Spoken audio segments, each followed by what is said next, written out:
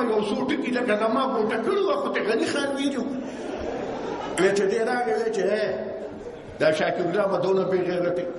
چې د باچا خان د زوی نه پس به دې تقریر کوي دا د شرم خبره ده زه تقریر نه کوم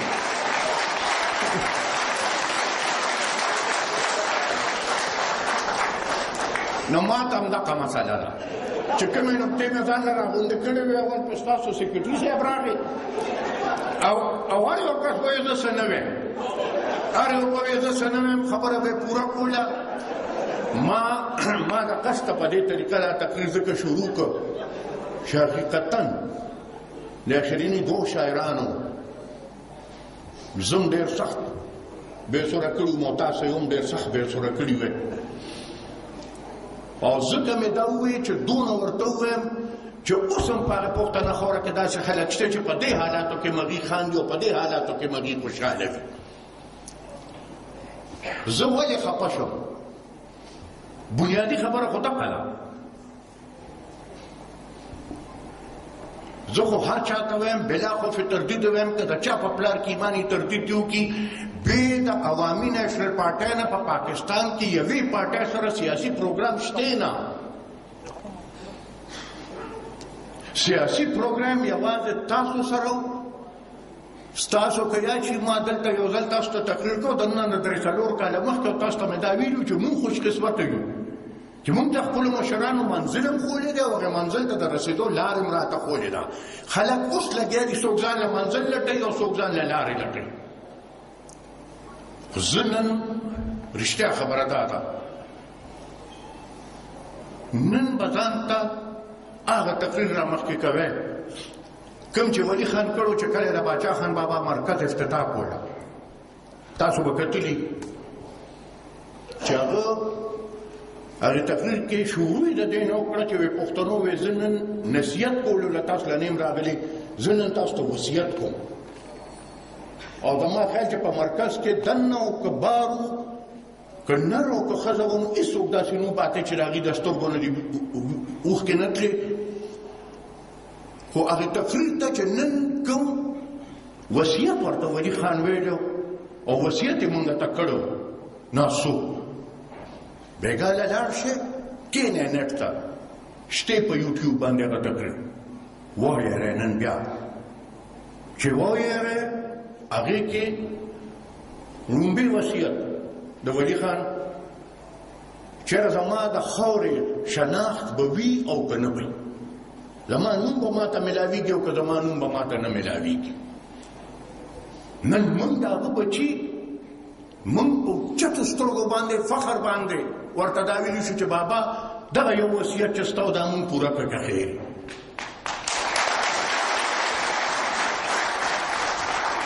په دې اخره کې که ستاسو یاد شي دلته نه به هم ډېر ټلیفونونه راتله چې دا وایي مني او نه مني او مني او نه مني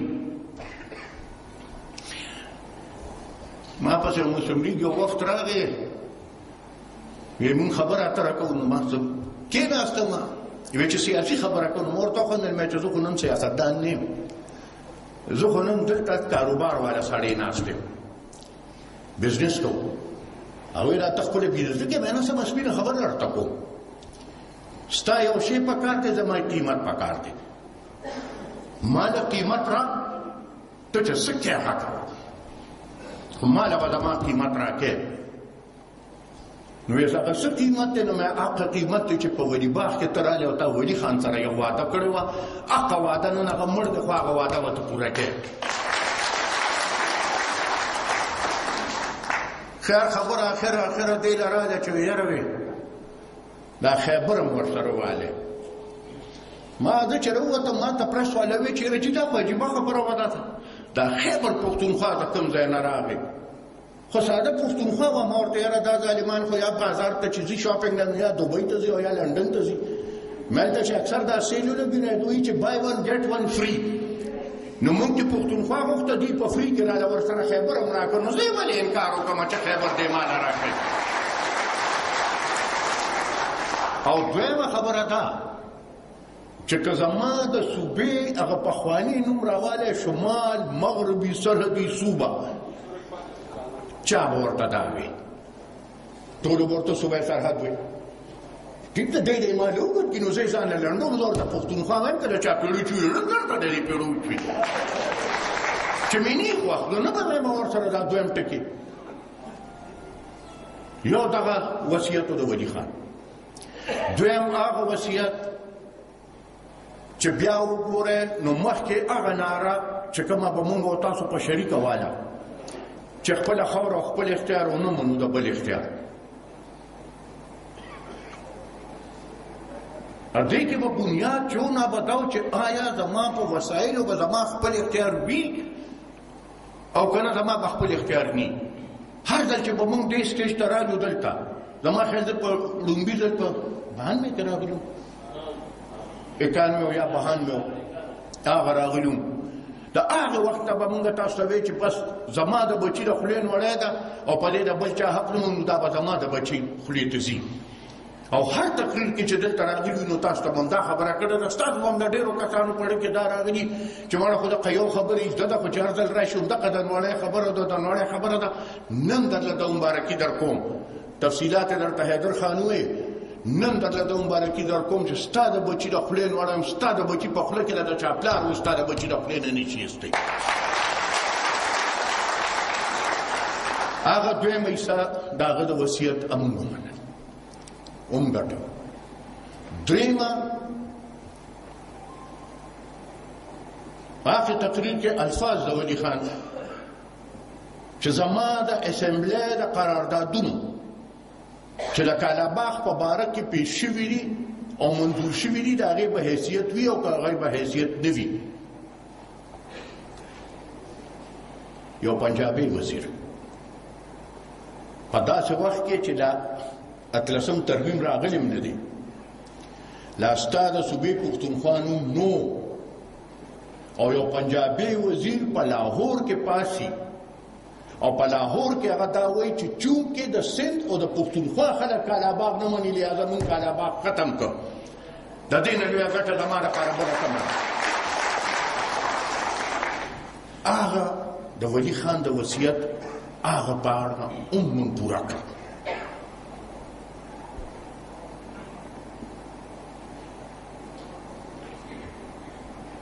NFC award زه تفصیل ته نه ځم حیدر خان درته خبر وکړه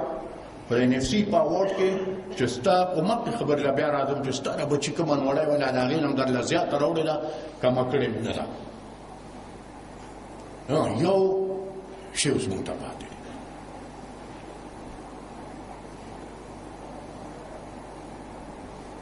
او هغه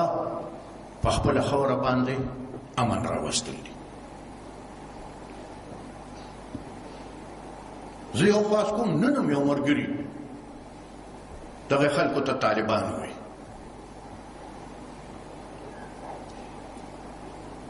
ټول پښتانه سره ناست یو ستا په کلي کې به طالب چا ته وایي خو هغه سړی به هغه هلک به طالب و چې دی به راغی او ستا په جومات کې به ناست و ده به قرآن زده کو دغه طالب و نن ماته وي ته هغې سړي ته طالب ووایه چې دوی ستا په جنازه کې دماکې کوي نن ماته وي ته هغې سړي ته طالب ووایه چې دوی ستا جومات ته لوځوي نن ماته وي ته هغې سړي ته طالب ووایه چې دوی ستا د مشرانو مقبرې د رحمان بابا غونته سړي مقبره لوځوي نن ماته وي چې ته هغې سړي ته طالب ووایه چې دی په مینه بازار کې زما د خویندو میندو غوښې په اسمان اوچتې کړي زه داسې سړي ته طالب ویلو ته په هېڅ قیمت نه یم تیار دهشتګرد دی بدماش دی ځناور دی او دا مې زده کړي د خپلو مشرانو نه چې د بدماشانو مخکې به سر نه ټیټو اوچت به ځو غاړه په غاړه به ورځو همدقسې به پرې ورځو ساتنې والا هغه رب العالمین دی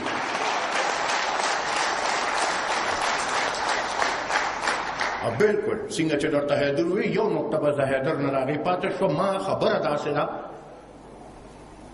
چې هر انسان چې هغه ووایي چې زه د تشدد غندنه کوم هر انسان چې هغه ووایي چې زه د حکومت وقت قانون منم هر هغه انسان چې دی وایي چې زه به په دهشتګردۍ کې حصه نه علم څلورمه ورسره هغه وه چې هر هغه انسان چې هغه ماله دا تسلي راکوي چې زما خاوره به نه په پاکستان دننه او نه د پاکستان نه بهر د چا خلاف استعمالېږي په دهشتګردۍ کې زه تیار یم چې ورسره کښېنم او ورسره خبرې وکړم.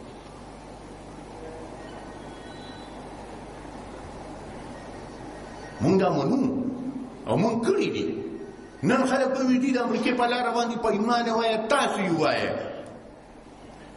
چې سوات سره مونږ خبرې کولې د امریکا څونه پکار وه.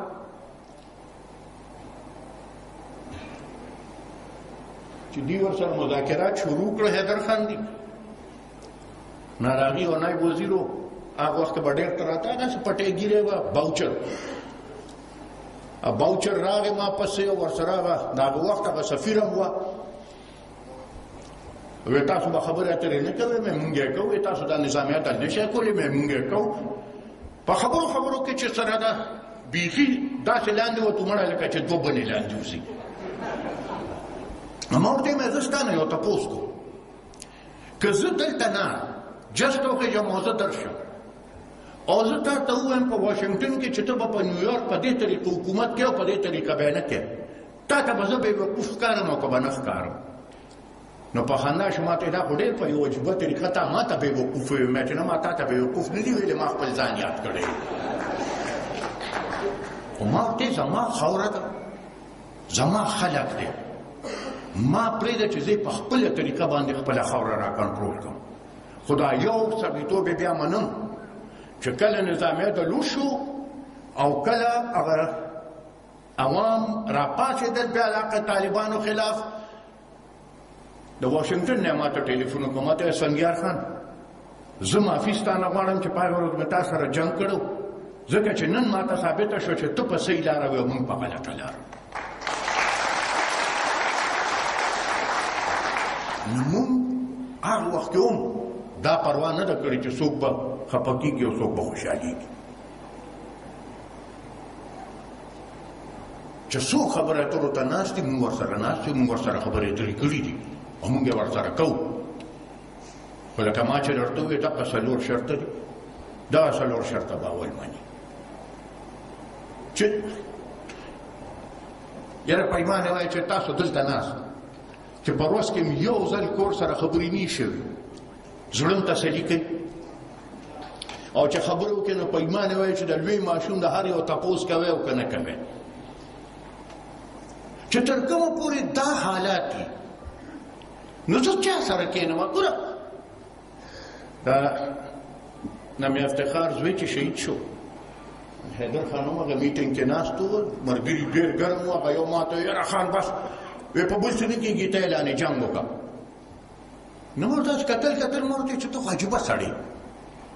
ما ته دوه کسان وښیه چې دغه دوه ستا دشمنان دي نو زه به اعلانې جنګ وکړم چې هلکه ورځی په دې باندې خو موږ خو په یو داسې جنګ ورغلي یو چې ما دشمن پېژني خو زه خپل دشمن نه پېژنم که ما خپل دشمن پېژندې نو ما سره به یې دغه لوبې خو نه کولې خو بس هغه ذات دی دا زمونږ یو ایم پي و د پېښور علمزیب خدای دې وبخي علمزیب ما سره بلکل داسې په دا زما کورسۍ به را سره کورسۍ باندې علمزیب ناست و چې کله په ما باندې حمله وشوه او د هغې